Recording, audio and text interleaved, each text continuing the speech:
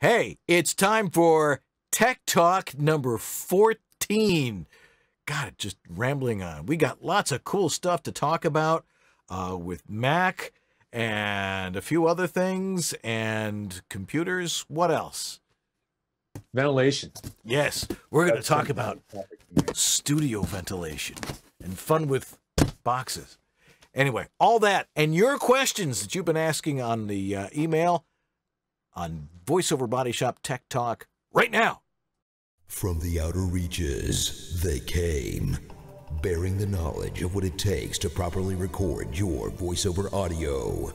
And together, from the center of the VO universe, they bring it to you now. George Whittam, the engineer to the VO stars, a Virginia Tech grad with the skills to build, set up, and maintain the professional VO studios of the biggest names in VO today. And you, Dan Lenard, the voiceover home studio master, a professional voice talent with the knowledge and experience to help you create a professional sounding home VO studio. And each week, they allow you into their world, making the complex simple, debunking the myths of what it takes to create great sounding audio, answering your questions, showing you the latest and greatest in VO tech, and having a dandy time doing it. Welcome to VoiceOver Body Shop Tech Talk. VoiceOver Body Shop Tech Talk is brought to you by VoiceOverEssentials.com, home of Harlan Hogan signature products, Source Elements, remote studio connections for everyone, VoiceActorWebsites.com, where your VO website isn't a pain in the butt, VO2GoGo.com, everything you need to be a successful voiceover artist, J. Michael Collins Demos, when quality matters, and VoiceOver Extra, your daily resource for VO success. And now, live to drive from their super secret clubhouse and studio in Sherman Oaks, California, here are the guys.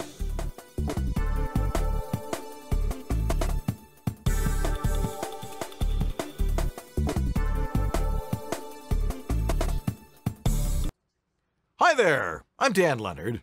I'm George Whittam. And this is VoiceOver Body Shop. or VO BS Tech Talk. Yes, we're going to talk tech. It's time. Yes, lots of fascinating things. I've been learning all sorts of cool stuff in the last few weeks because I started futzing around with old radios. And it's not the same technology that we use today because everything is solid state and very digital. And radios are very, very analog. But I'm learning about what the tubes did and the capacitors and the resistors, and it's actually kind of cool. Got the old 1942 Zenith that we dragged into the studio here, now hooked up to Alexa, who will now play anything. It's like, you know, Alexa, play Benny Goodman, you know, and suddenly we get Benny Goodman in here. She's looking. You got to play music that's sort of period to the radio, though. That's right, exactly. You're Lady Gaga coming out of that old low-fi mono speaker. It's kind of odd. Yeah, but it's great to hear. But it's we were talking about this last time on Tech Talk that, you know, it's analog stuff, but if you can understand the basics, it helps a whole lot when you come to understanding how your own audio is supposed to work. So, you know, pick up a hobby like that. But your voiceover audio shouldn't be a hobby. It's a profession.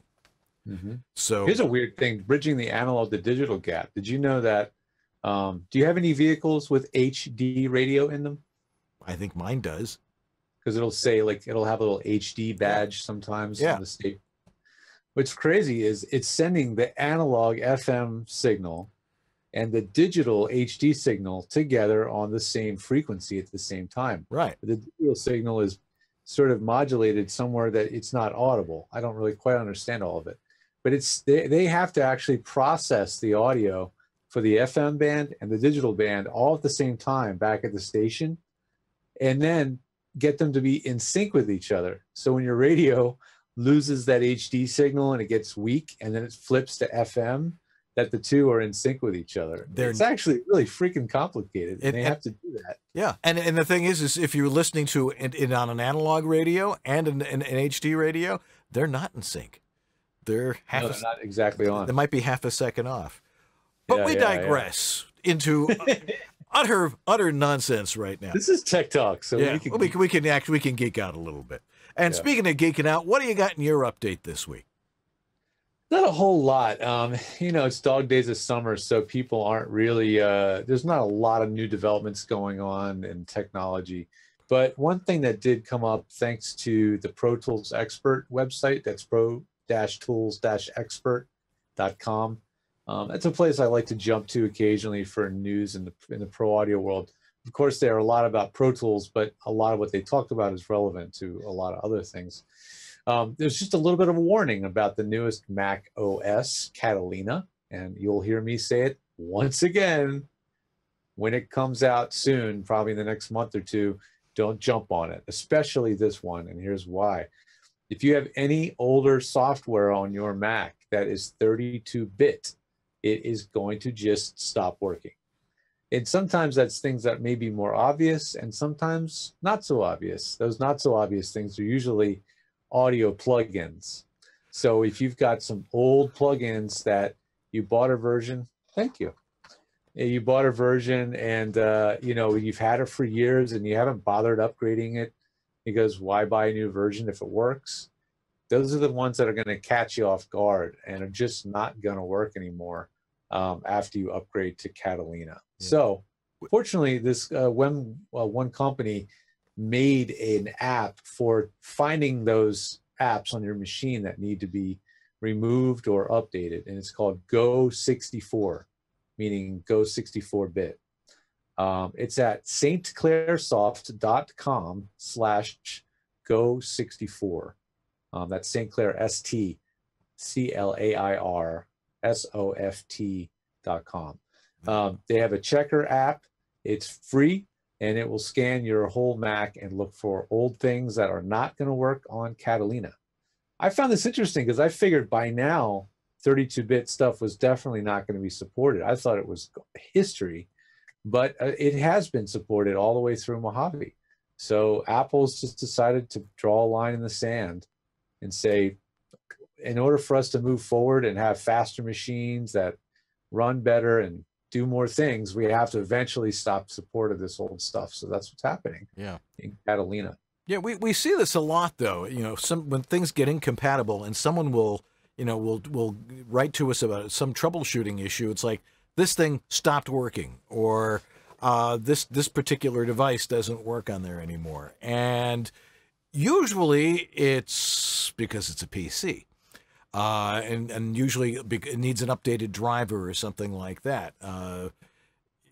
When things like this happen, you really have to be aware of it and make sure that you keep your drivers updated, especially if you're on a PC, but try to keep up to date on what's going to make sure that your professional equipment is going to continue to work.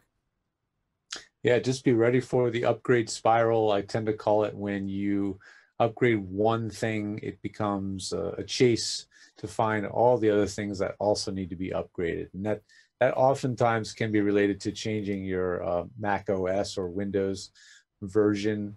That can sometimes trigger this spiral, the upgrade spiral, or upgrading a piece of key hardware, like going to a new audio interface or something like that. So just be aware of that and don't jump in with both feet. If you have literally a single computer that you do with everything or use for everything, not a good idea. Be very cautious. But if you have another computer that's a secondary machine, maybe it's just a desktop or a laptop for just day-to-day use or business, non-production, then maybe you can dabble and experiment with these new systems. Just keep that in mind. Yeah, we get asked a lot about when should I get a new laptop, and which one should I get? And you and I generally say, well, get a Mac. What do you think is, if someone's going to buy a laptop and they don't have to be sophisticated in doing voiceover work and not video editing and things along those lines, what do you think is a good combination of stuff to look for? Whether it's Mac or PC, the commonalities are going to be for sure, absolutely, a solid state drive, SSD.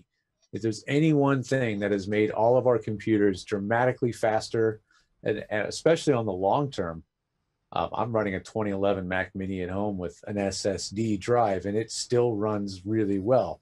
It's not super fast on some certain video apps and heavy duty things, but for day-to-day use, it does everything really well. And thanks to the solid state drive, that means there's no hard drive inside spinning with spinning platters. That's 1960s technology, and solid state drives are far, far faster and more responsive. They boot faster, they launch apps faster. Yeah. So no matter what, make sure it has a solid state drive. I would definitely avoid the what they call the, I want to call it virtual hard drive. That's not what it's called. Can you remember what's the name of the drive on the Mac that it combines? Oh, a Fusion drive. A Fusion.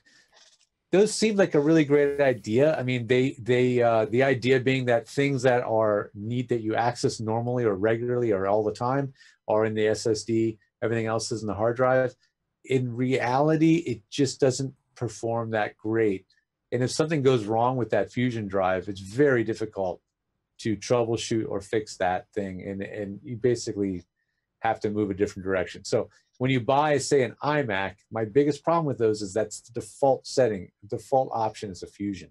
So definitely upgrade whatever you get to an SSD. Yeah. Then from there, it's 8 gigs of RAM. I would say today is the minimum. 16 is definitely really nice to have.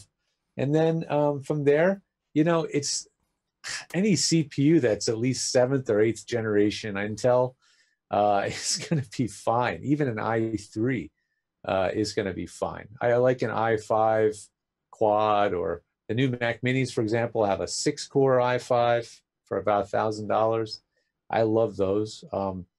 Windows computers, they share all the same basic components, So whether you're on Mac or Windows, it should definitely share a lot of those features in common. And also keep in mind with any new Mac, and increasingly now, a lot of new Windows laptops, there's no more USB-A ports anymore on these computers. Yeah, that's a bit of a problem. Wait. That's this plug right here, the one you have 1,000 of these in your drawer. They don't have this plug anymore. They all have USB-C. But if you just get yourself a USB-C hub, you can get back all the jacks, plugs, adapters, Ethernet, memory card readers, all the ports that you're used to having. You can get in one little adapter for maybe $60. Yeah, it's not that big a deal. It's just you got to buy one more thing to get all those ports back. Right. And keep your and when the mothership calls to update your computer, make sure it updates. For updates for that particular OS. If now with Apple going to this new system, what's it called? It's called Catalina. Yeah, it's just hopping on the ferry and going across to Catalina. Apparently not. There's sharks in their waters. Yes. Shark Week, which was on the TV in my mom's house today, most of the day. There literally are some great whites next to Catalina, between LA and Catalina. Yeah. But yeah, just be careful. Just tread lightly and take a step back and ask one of us for advice before you leap to something new. Absolutely. Well, it's time to discuss something that is, we had Paul Stracorda on last week, and he was talking about how his booth doesn't have any ventilation. And ventilation, now, I used to sell solar heating. So I learned a tremendous amount about heating ventilation and air conditioning. HVAC, if you're ever wondering what HVAC stands for.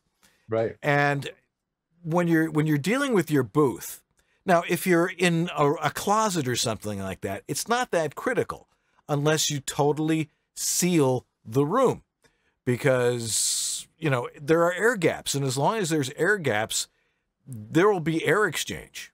And it's not that much of a big deal. But if you're in a really hermetically sealed booth, it becomes an issue. And you've got to be able to have some sort of way of moving the air around. If you do a lot of long format stuff, if you're in there for 30 seconds, it's right. It's if you're opening that door every 15 minutes, like apparently tends to happen here in this office, without my intervention. When you open that door, you do exchange the air very rapidly. I mean, you're going to get air exchange very quickly. But I'll tell you, the more technology you have in your booth, like I'm sure is the case for Paul, he's got everything in there. His computer monitor, mouse, keyboard, everything is there. He can sit in that booth for hours. That is not a good situation to be in if you don't have ventilation. And because it's very easy to just kind of get in the flow and forget, oh, I forgot, I haven't opened the door in a while. And at the end of the day, it's the carbon dioxide that's going to get you, not the lack of oxygen. It's that carbon dioxide poisoning. And you just start feeling, that's that thing where the people say the air is stale in here. Yeah. Or you start feeling a little loss of focus. Or a headache. Up on you. A headache. If you start getting a headache, it's getting bad. So we need ventilation. So Dan, you've solved this problem numerous ways, some of them very simple, low-tech solutions. And I think you got one of those examples. So I actually show us an example of a low-tech, affordable DIY system. Well, you know, it's gone through a couple of, you know, iterations and generations and stuff like that. But this is a normal cardboard box. And what I've done is, well, I actually built this box out of a lot of scrap cardboard because I had another one that was the same size that I got from my mother's house. And then I couldn't, you know, and then I only need one. Then I decided maybe I should build two. A well-known voice actor here in Hollywood has a studio that I assisted in building, and I built the ventilation system too small, and it was choking off the air, and there wasn't enough air getting in. So what was it the air getting in or the air getting out? It was a number of things. It was, well, now I'm blocking out your view here. It was a matter of the airflow through this baffle, which I'm going to explain in a second, was too narrow, and it was choking off the air. And so it had a very powerful fan, it had a turbo fan in it, and then it was drawing out the air. The whole thing was the intake was passive because the booth itself is airtight. So if you're drawing air out at a high rate, like say 100 cubic feet per minute, and the thing is less than 100 cubic feet big, you're going to be exchanging the air in there every minute or two, which is more than enough. Yeah. But some people like to have like the feel of cool air on them, and they want air conditioning, and they want you know the temperature to be constant. And if somebody larger is in there, or somebody who sweats a lot, or somebody who gives off a lot of body heat, because body heat animation maybe. Oh yeah, absolutely. Where you're really moving around, it can get pretty hot in the booth pretty quick. So if you're able to replace the air in there quickly, but the problem with moving air quickly is that you need a lot of what we call CFM, cubic feet per minute. What is the rating of the fan that is drawing the air out, and how fast can it pull the air in from somewhere else?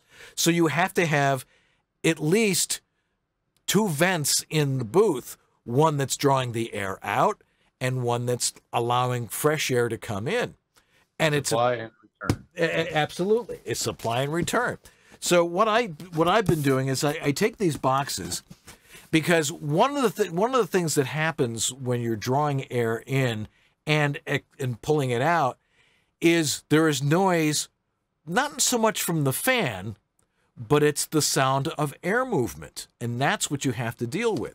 So I've come up with these boxes. You'll see these things, you know, some people call it a DAW box. What it is it's an intake of air, and it goes in here, and then there are baffles in here. There's one here, and there's one here. So the air goes in and around, and then out to the exhaust over here. So, I mean, if I talk into this thing, you'll hear that my voice doesn't come through very well.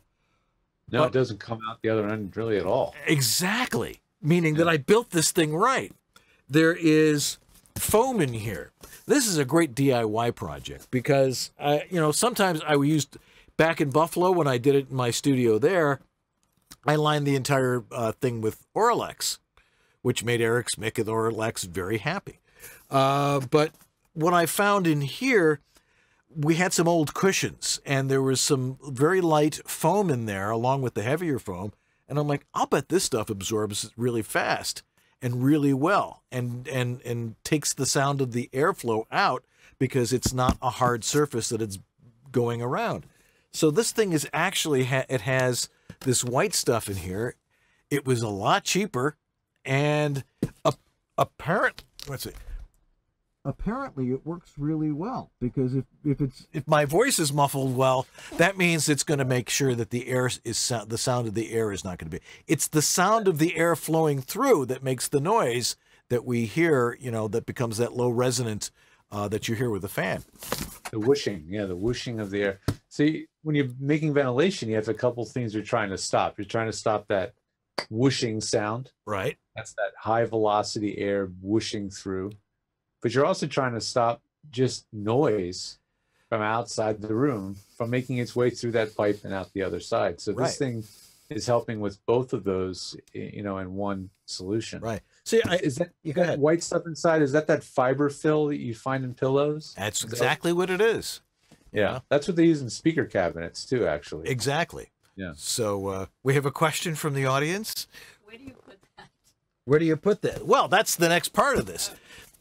This goes on the outside of the booth. This, you know, that you have an intake that goes to this part here, and that goes to an insulated, ventilated tube that goes to the vent. So, and then one end, there's one on the intake and there's one on the exhaust. And you put the fan on the exhaust part, have it separated from here by a couple of feet or maybe far away. So the fan is far away from the booth. And, you know, I generally install these in attics. And then, you know, and then have the air either exhausted back into the room or to the outside, but never into the attic, because if you exhaust it into the attic, that's when you get mold. So when you go to sell your house and there's suddenly all this green stuff growing on the ceiling, not a good idea.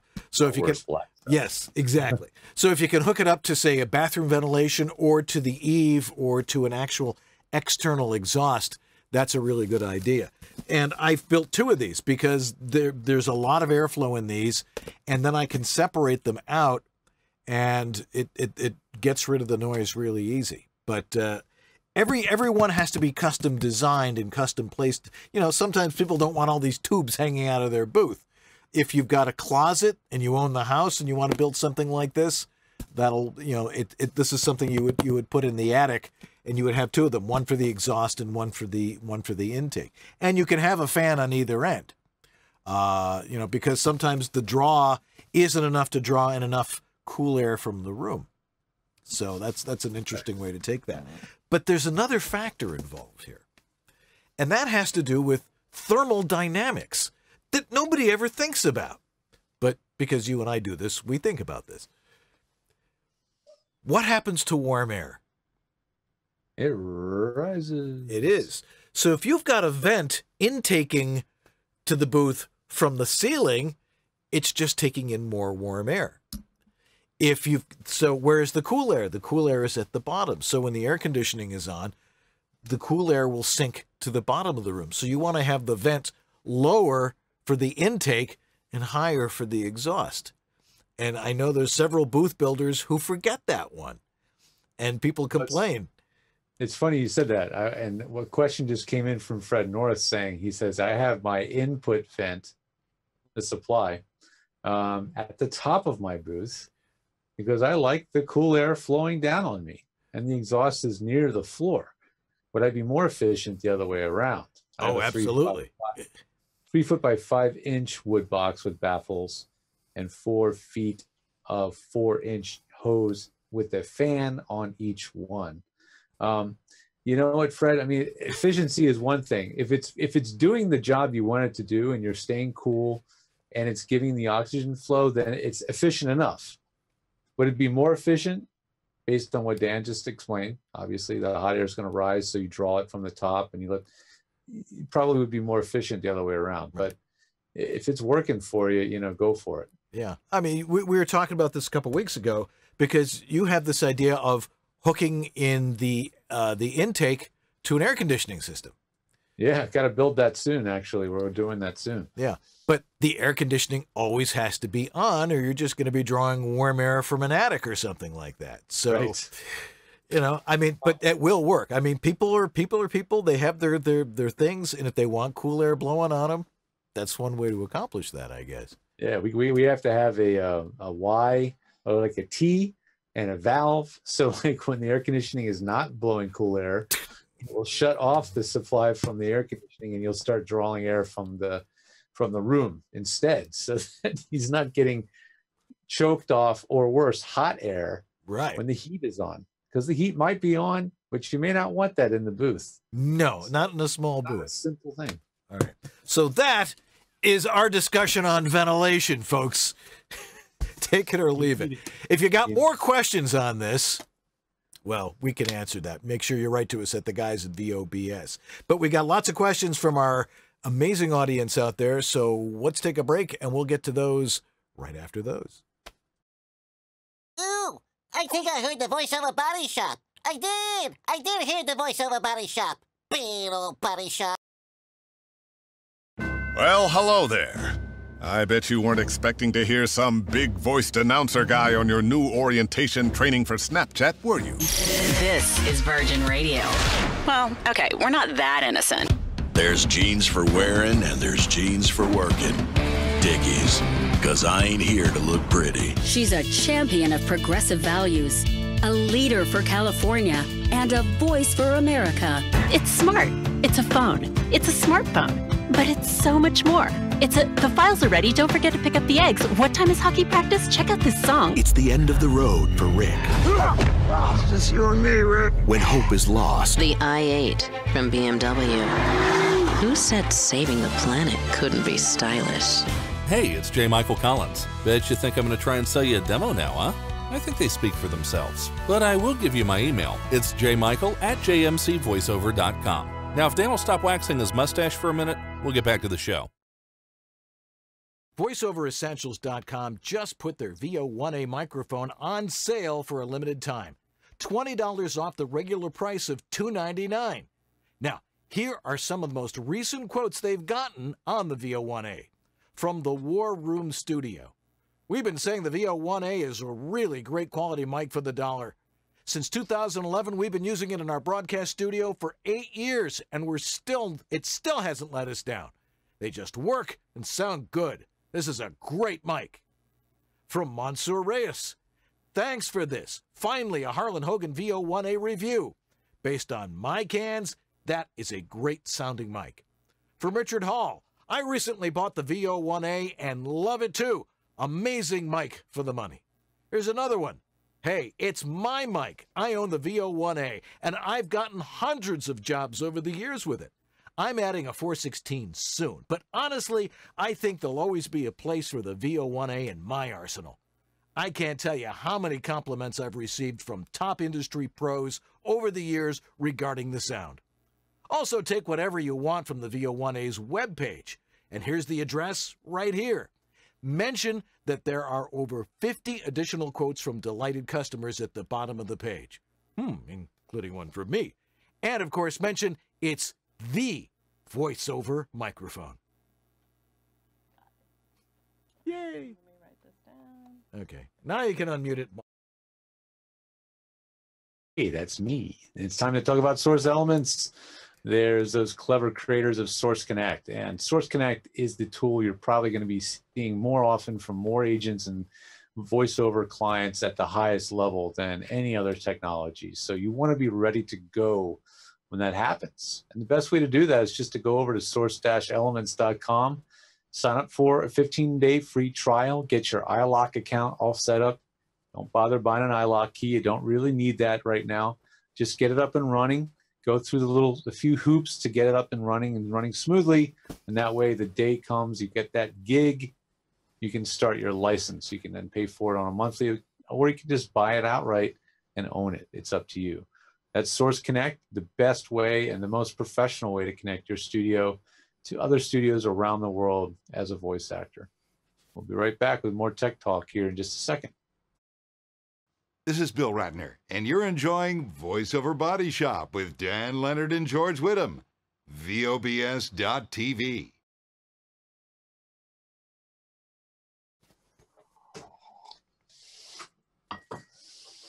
And we're back here on VoiceOver Body Shop, and interesting discussion about ventilation. We've got lots of great questions coming up from people who send them in. If you've got a question for us, again, you can throw it in the chat room there's the chat room in Facebook. There's the chat room that we have accompanying our regular webpage at VOBS.tv. We like to hear from you. But you can also write to us at theguys at VOBS.tv. And that makes it easy, because then I'm like, I get the questions, and we're like, well, we'll just ask the questions, and we'll get to that in a second.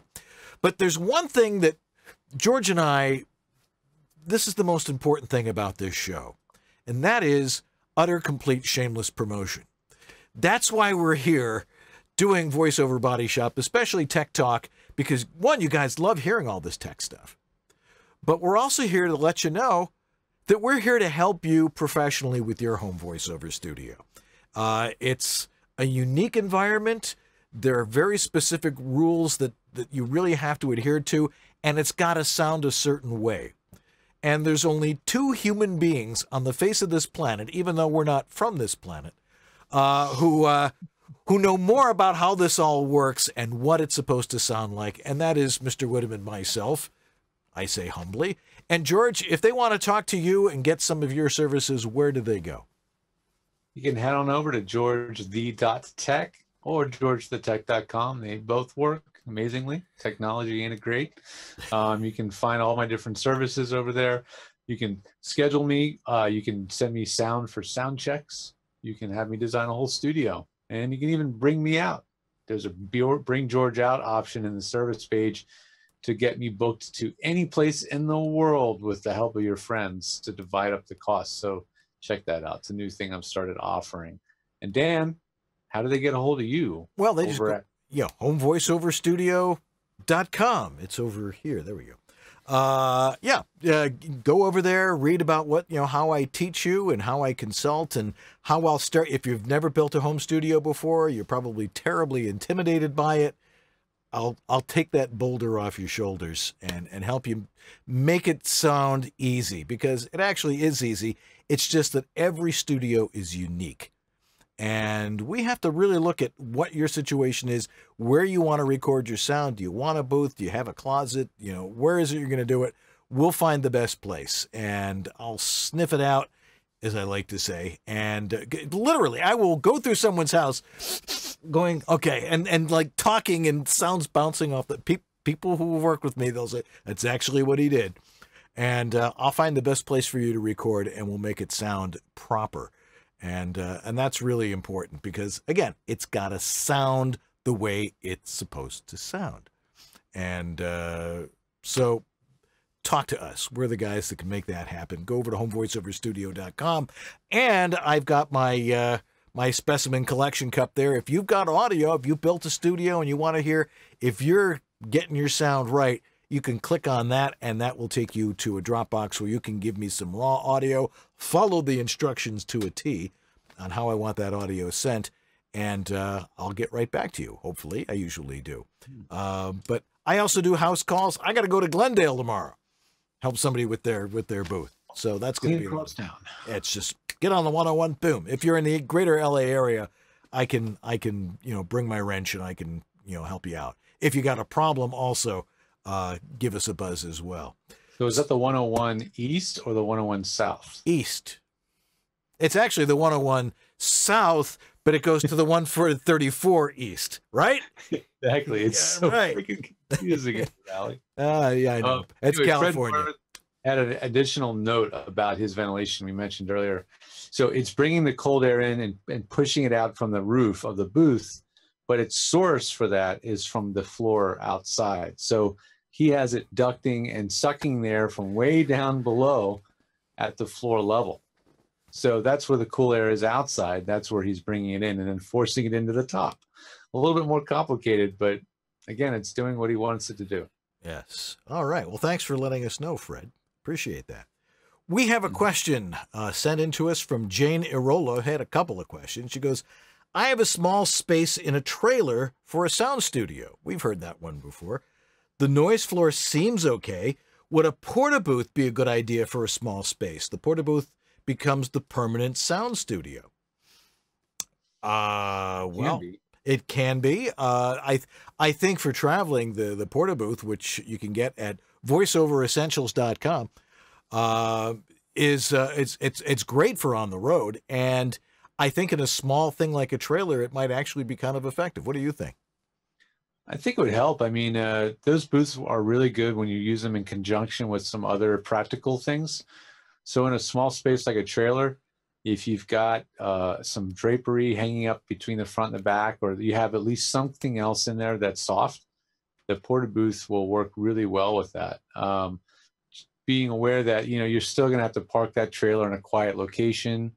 You're not going to want to be parked near a freeway or in a crowded KOA campground with tons of families running around. Peru. That doesn't work that well. But if you're in a quiet location, it could actually work out pretty well. And you know, it's a minor commitment compared to what some people do in their trailers. Yeah, we've known people that, who is it that travels around and she lives in her trailer and she's doing voiceover? Well, we had on forgive me for not, was it a Kendra? Something like that. Yeah, it was a while ago, but I can't remember her name, but she's been on the show. But yeah, fascinating. Yeah. Also, she's taking an Audacity course. The takeaway is if you reach a noise floor of at least 46 on the scale, you can get the noise floor below 59 by applying noise reduction twice. I have heard various opinions in this method's usefulness. What is your opinion? Well, we have opinions about that. Yeah, that's from Greg Sutton. That's not from Jane. No, that was actually from Jane. Oh, okay. It said thanks. Okay, got it. Thanks, Jane. The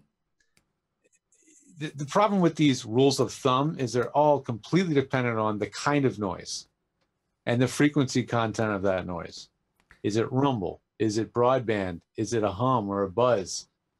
That you can't just go by numbers and just expect to get a great result. Yeah, it just doesn't work.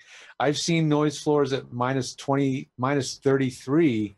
That's all rumble, and by using a high pass filter, I can drop it to -60.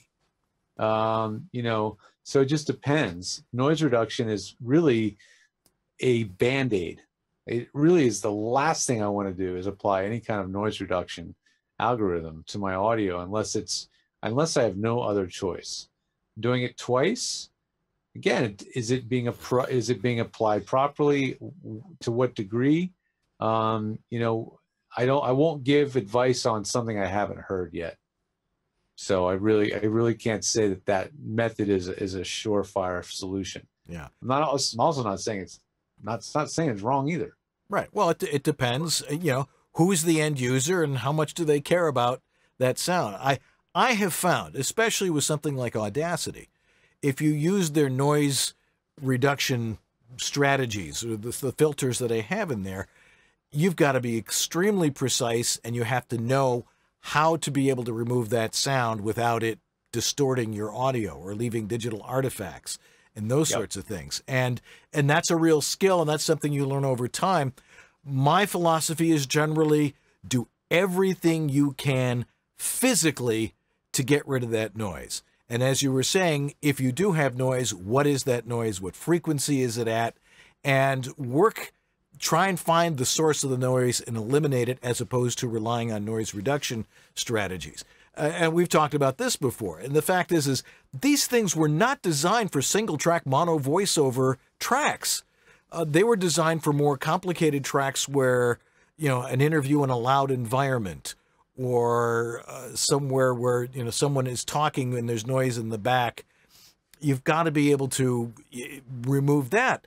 But you're recording in an incredibly quiet space. Why apply a sledgehammer to really what you really need is just a little bit of sandpaper? So I mean, don't just you know, arbitrarily or compulsorily, I think I made up by default. Yeah, go for it. Yeah, don't just add noise reduction to everything, and don't just, you know, boy, noise reduction. It's not the right fix for every kind of noise. Noise is not noise. It's not noise. Right. Yeah. I mean, as you said, you know, with a low rumble, it may be inaudible, but it might be rumbling at -30. And just by getting it, I mean, but it's there, and some engineer's going to see it if he's not looking at a spectrogram of it. And he's going, there's a lot of background noise there, but it's easy to remove because it's below it's below the frequency of your actual voice. Right. So by just totally tuning that out, you can get rid of that. All right, this is from Greg Sutton. Hey, fellas, love the show. Keep up the great work. Currently have a Scarlett Solo 1st Gen. And apart from driver issues here and there, must be on Windows, it's worked perfectly fine for me the past few years. However, I'm looking to upgrade to two mic inputs and a bit more functionality for future projects. I'm okay with investing in something longer term at this point, and I've heard amazing things about Audient and the Universal Audio Apollo. Or should I just simply get the Gen 3 2i2 and call it a day? I currently use a Dell XPS for Windows 10, Reaper, and a VO1A, the Harlan Hogan mic. Excellent. Which has been amazing, by the way, but am also purchasing a 416 to add to the arsenal. Thanks. Yeah. I haven't heard the Gen 3 yet, but if no one focused right, each one gets better. Yeah. And the Gen 3 has this air mode on the preamp, which again I haven't played with, but it's based on venerable, very well-respected technology. So why would you spend more than a Gen 3 2i2 and buy the Audient or the UAD Apollo or the UA Apollo? It comes down to features. It's bells and whistles. You know, Audient has a few more. Well, depending on which Audient you're talking about, the ID22 I'm thinking of, or the 44. There's more complicated signal routing for doing little extras and loops and all this other crazy stuff. The Gen 3 2i2 has a loopback feature in it now. So great. Not going to miss that feature that much for doing playbacks to the client. The Apollo, whole nother can of worms in terms of functionality, really complex, a lot of horsepower.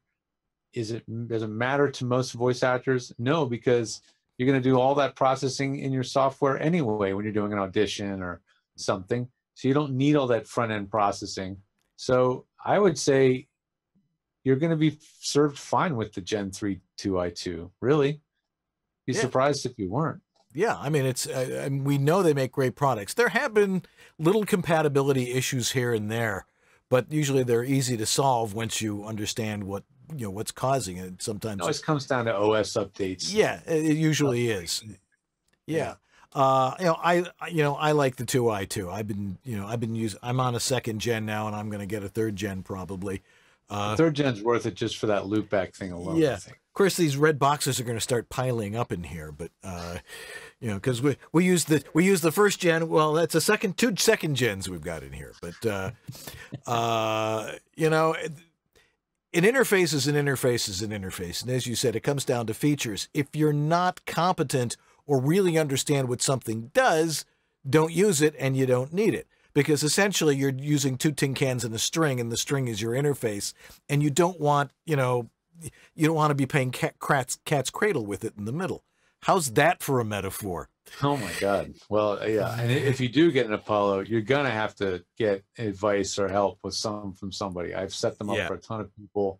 It is a little heavy lifting to get it doing what you want it to do. Once it's doing it, it does it, but it's not easy to set up. Yeah. So try a Gen 3 and report back. Yeah, exactly. And if it sucks for you, then we'll know. Gen 3 and then go to georgethetech.com in the morning. Right. Or homevoiceoverstudio.com. The lovely and talented Debbie Irwin has a question for us. She says, howdy, just arrived. And so it so happens I'm in the market for a new setup for my Studio Bricks booth in the country. So Mac Mini is the recommendation. Always from us. She just arrived somewhere. I don't know where she arrived, but apparently she's in the country. Someplace up in the Catskills to escape the heat of the city. Very smart. Dan and I are clearly fans of Mac Minis. We've both been using them over the years for a very long time. I like that the computer brain and the display are 2 separate things. I know it's old-fashioned, but if the screen goes crazy, no biggie, buy another $150 screen, plug it in. If the computer goes down or dies or you upgrade, If you got a real fancy screen, plug in your new computer. You know, it's much easier to fix them. And as I've said 1,000 times, any Mac that you buy that's been made in the last 5-6 years is going to be perfectly adequate for VoiceOver. Mac Mini comes by default with the all-important solid-state drive. That's the only way you can get it now, the 2018 Mac Mini. So you can't screw that up. Even the $799 base model is freaking great. It's fast, it's smooth, it's quiet. So, and that's all you need. Right. And yeah. you don't have to get an expensive screen for it either. I mean, the regular flat screen will work fine with it. So that's cool. Yeah. And then Deb goes on to ask, says, any current deals out there on a 416, a Sennheiser 416? I need to buy a second one to match my New York City setup. Ah, so she's not really moving. She's got a country home. She has a country home. Okay. Yes. Well, getting to matches more than just the mic, as you probably know, but having the same mic certainly helps. If the two booths are totally different sizes or different environments, you know, it's a little more tricky to get them to match. In terms of a second mic, a second 416, I know Joe Cipriano's had these coupon code deals and stuff with BSW from time to time. Go Googling around, asking around, poking around Facebook with your friends, see what they know. But I don't have any current hotlines to a deal on a 416. If you find one for under $800 from a reputable retailer, then that's a killer deal. If you find one for under $800 on eBay, probably run away. There's a lot of counterfeits of that microphone. Yeah. Do not buy a surprisingly inexpensive 416 that's new. I have a surprisingly simple suggestion for Ms. Irwin. It comes in a really nice case. The 416 was designed to be a road warrior. It is a heavy-duty microphone. It comes in that really nice case that totally protects it. It is your microphone, your voice. It is what the setup you have in New York is going to be. If you have the same mic upstate and the exact same mic, you're going to be doing yourself a lot of favors. I know you don't like to travel with the mic, but a 416 is a lot easier to travel with than, say, a Neumann TLM 103 or a TLM 49, you know, something really expensive. It's $1,000 mic, but it travels really well. It was really built to hammer nails and still sound fabulous. So I would say until you can find that deal, you know, it goes in the suitcase with everything else. My close proximity at a very good price would be the NTG4 that's made by Rode. Yeah. Not exact clone, but pretty similar based on tests I've done on our show. Another show, the Pro Audio Suite podcast that I host, we did a shootout of the 416 against these other mics, and the NTG4 did well. Actually, the Rode NT1 sounded crazy similar to the 416. We were shocked, and that's under $300. So you could at least have a stunt mic if you're, you know, need a backup if you're worried about something getting lost or damaged in transit. So, absolutely. All righty. Well, who said we can't fill an hour with this geeky stuff? Holy cow, we sure did. Sorry, Stu. Well, what are you going to do? All right. Well, we're going to wrap things up right after these important messages. Hey guys, this is Tom, also known as the voice of SpongeBob SquarePants, and you want to fill your ear holes and your eye holes with Dan and George and the Audio Body Shop. Ah! Meow! Snails like it too.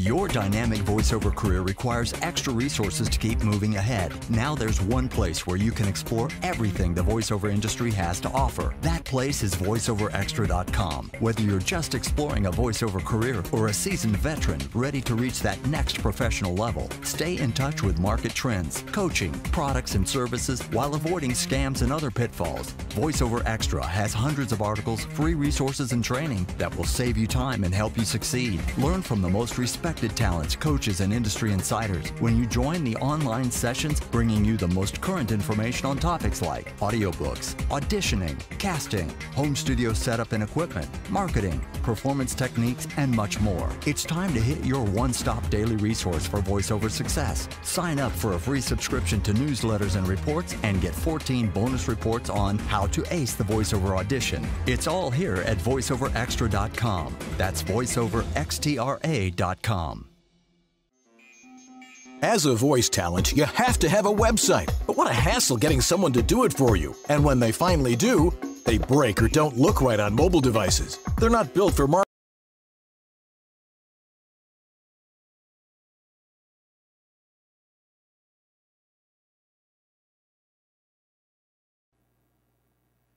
For the last decade or so, the name VO2GoGo has become synonymous with up-to-the-moment, expert award-winning training in voiceover performance, business building, and mindset.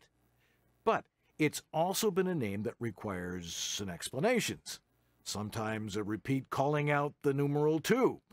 Well, it's time for a change. It's time for a simpler, more direct, and easy-to-spell name for their company and their training.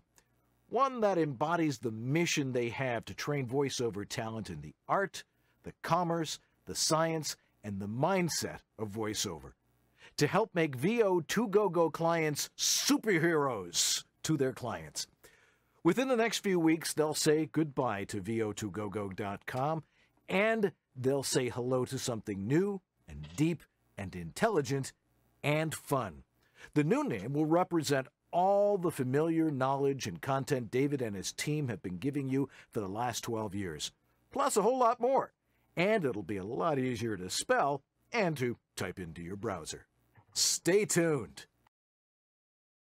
Before time began, there was VOBS.TV. Watch or else.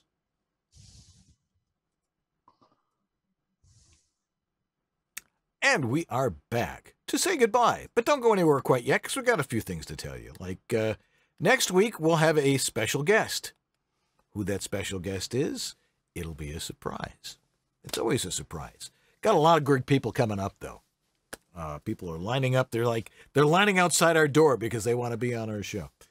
Anyway, who are our donors of the week?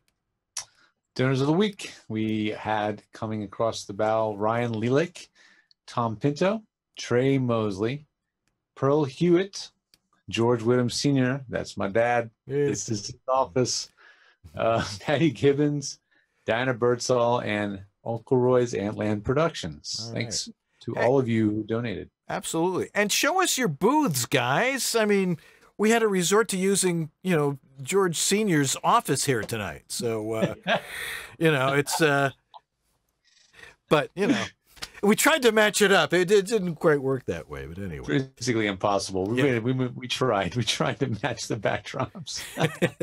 What are you going to do? We're sending to us either portrait or not portrait, landscape. Either not portrait or not portrait, only landscape, and that's how you'll do that. And send them to the guys at VOBS.TV. Again, if you want to work with George, where do you go? GeorgeTheTech.com, and Dan's over at HomeVoiceOverStudio.com. That's where you'll find us. Hey, we're here we're here all the time. It seems like we never leave the booth. But we're watching Tech Talk next week. We'll have another live guest, and then we'll have Tech Talk 15. Boy, it's amazing. Time is just rambling on. And if you want to be in our studio like the lovely Mrs. Lenard is right now. Yes, show Mrs. Lenard. No. We have to show her in this. Never mind. Okay. If you want to be in the audience, all you have to do is write to us at the guys at VOBS.TV if you happen to be in the greater Los Angeles area. And we'd be glad to have you here because it's fun to watch the show live. Again, the guys at VOBS.TV. Well, we need to thank our amazing sponsors, Harlan Hogan's VoiceOver Essentials, VoiceOver Extra, Source Elements, VO2GoGo for the time being, VoiceActorWebsites.com, and J. Michael Collins Demos. Yes. Also, the Dan and Marcy Lenard Foundation for the Betterment of Live Webcasting. And, of course, our technical director who did a magnificent job once again, Sue Merlino. And of course, Lee Penny for being Lee Penny.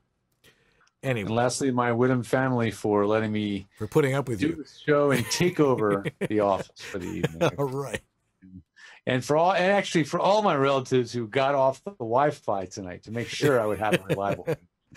Thank you, everybody. All righty. Well, that's going to do it for us. You know, not an easy business, voiceover, but you got to have a home studio. And if you have a home studio, it's got to sound the way it's supposed to sound. And that's why we're here at VoiceOver Body Shop, to make sure that you get it sounding right. Anyway, that's going to do it for us. I'm Dan Lenard.